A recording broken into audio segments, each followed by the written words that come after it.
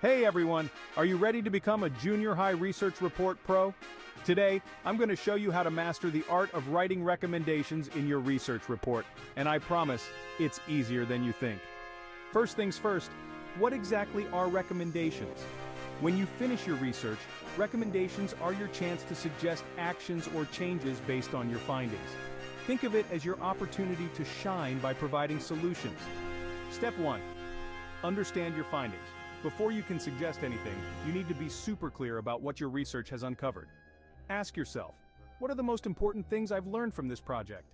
Step 2. Think about your audience. Who will read your report? Your recommendations should speak directly to them. If your project is about improving school lunches, your recommendations might be aimed at school administrators. Step 3. Be specific. Vague suggestions don't help anyone. Instead of saying improve school lunches, say introduce more vegetarian options 2 days a week in the school cafeteria. See the difference? Specificity makes your recommendations more actionable. Step 4. Keep it realistic. It's great to think big, but your recommendations should also be achievable. Proposing to change all school buses to electric vehicles overnight might not be feasible, but starting a recycling program might be. Finally, Step 5. Explain why. Don't just list recommendations, explain why these actions are necessary.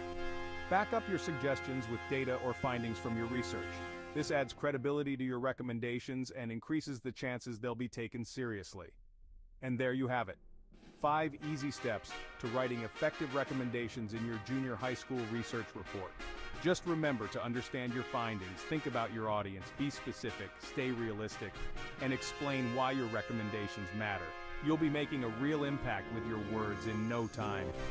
Thanks for watching, and don't forget to put these tips into practice in your next research project. See you next time.